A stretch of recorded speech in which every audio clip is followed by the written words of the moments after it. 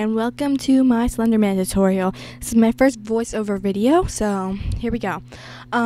Start off by covering your face with a base of white foundation or body paint. I'm using an e.l.f. foundation brush to spread it out and a cosmetic sponge.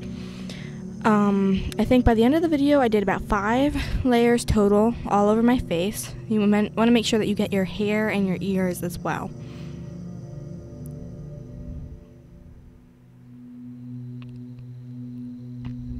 Make sure to cover your lips as well with this paint, and to set that I would use white eyeshadow so that it stays opaque and it doesn't crease.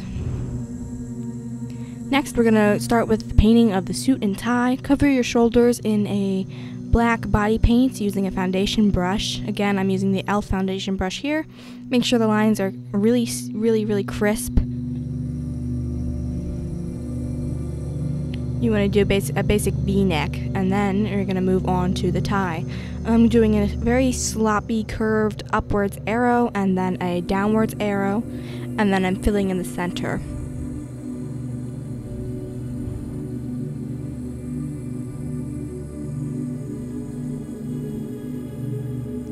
Once you mess around with that and get it how you like it, do a triangle connecting the V-neck and the knot together. It's going to basically look like a keyhole once you're done. Then fill in the remaining area with gray body paint. Go in with more gray body paint and blend away to create a shadow where I guess the lapels would be on the suit.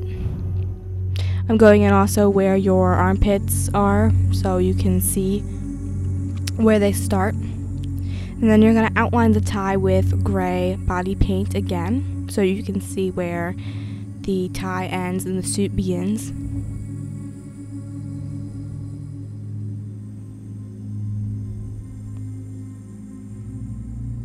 Make sure all harsh lines are blended away. I messed around a lot with the shading, but you just want to make sure that you have highlights on the shoulders as well, and no harsh edges.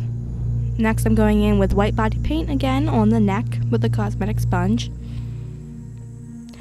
And then I'm going in with a thinner paintbrush and I'm creating a gray line where the suit ends and my neck begins.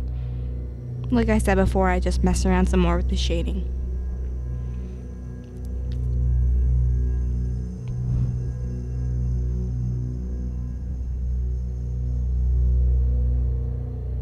Next, I'm going in with Elmer's glue over my eyebrow so that the hairs don't get stuck in the liquid latex and they don't get ripped out. I didn't have a glue stick, but you could use that as well.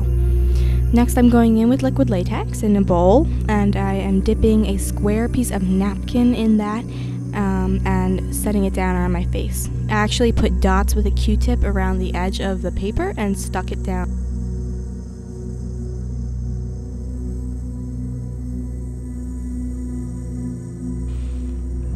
Then you're going to go over the edge again with latex so that it blends into your skin seamlessly.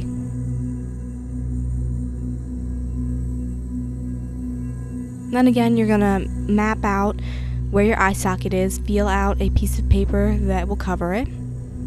But you're not going to put that down yet because we have to shade and contour with gray body paint. Go around your jawline, your temples, underneath your cheekbones, your forehead, and the sides of your nose, and blend that out.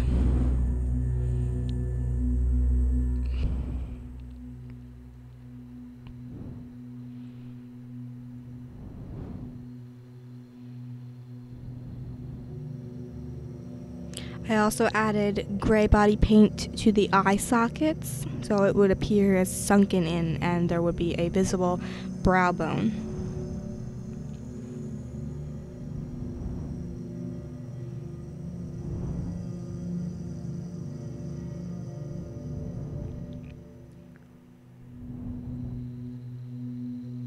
Then I pulled out the wet piece of napkin so there was kind of a false bone structure there. And then once everything was perfect, I added dots of latex around the edge of that square and I set it down on my skin. And once it was dry, it stuck and appeared as if I had no eyes, which is the goal.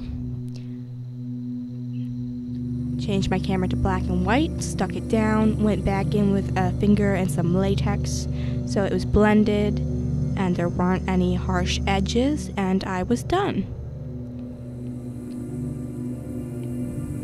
Thank you for watching. Please like, subscribe, and share, and I will see you next time.